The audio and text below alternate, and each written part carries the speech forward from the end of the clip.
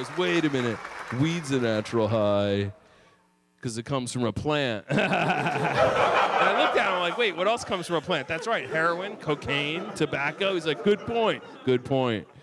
And he sat down.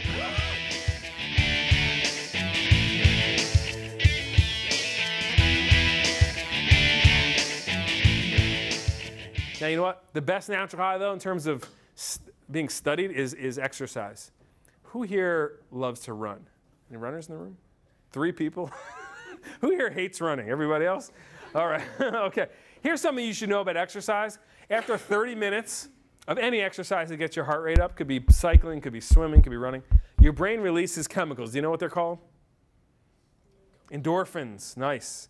One of those endorphins is a funny name, though. Anandamide.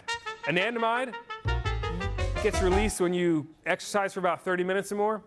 It improves your mood and improves your memory.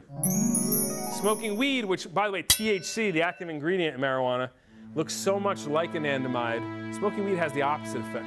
Do that 3 or 4 times a week as a teenager, your mood gets worse, your memory gets worse. In your brain, you have one mechanism for producing highs, for making you feel happy. When you do it naturally, through sports, through laughter, through meditation, what happens is your brain releases these chemicals and you feel good, but it balances the chemicals. It never releases so much of the chemicals that it damages your brain tissue. But when you pursue a high with a drug, okay, you're forcing your brain into a state it doesn't naturally want to be in.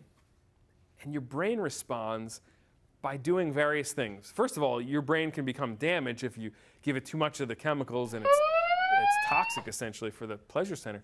But over time, let's say you use something like weed on a regular basis, your brain responds with something called homeostasis, which is it trying to maintain balance. You force your brain into a high state, the brain reacts by putting you in a low state to try to respond to it. And what we see over time is people who use drugs a lot, their everyday life becomes dull, gray, listless, and they start to use drugs just to feel normal. So you have a choice. You get to choose in your life how you're going to get a high. And this is the time in your life when it's so important.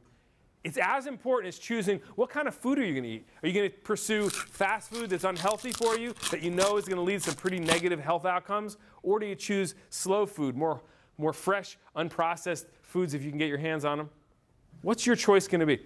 My name is Matt Bellace, and my natural high is surfing. Although today, can't do it. Broke my finger. Broke my finger biking, of all things. But you know what? I have lots of natural highs. Whether it's eating a great meal, cooking, gardening, laughing, telling jokes, it's all good. I'm in pursuit of natural highs. That's my mission in life.